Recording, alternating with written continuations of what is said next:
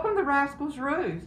So nice to see you. A new business in Trenton is giving local artists a place to showcase their talent. Amazing story how it came along. It's called Rascal's Roost. Storekeeper Willow Faye knows all too well what it means to Trenton. This used to be my building. Faye says the building was beyond salvaging after Hurricane Florence in 2018. So she sold it to its current owner, Rick Green. And he decided to make this store like this and asked me would I come out of retirement and run the store for him. And I said yes. So I'm very, very proud that I'm in my old store. The shop has 12 booths, each one rented to a local artist, giving them a place to sell their creations. Rascal's Roosts had a soft opening in the middle of this month, but Faye says the business is already drawing in people. I actually used to tan here after school when Willow Faye it was curves. Two shoppers stopped by on their lunch break. One watched the storefront grow from the beginning.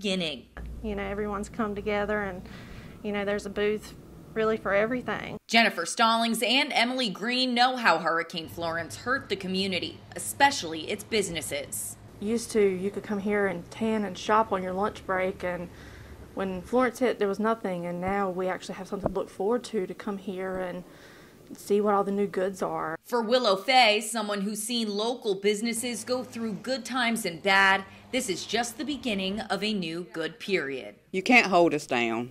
Jones County is going to rise back up. In Trenton, I'm Kayla Schmidt, 9 on your side.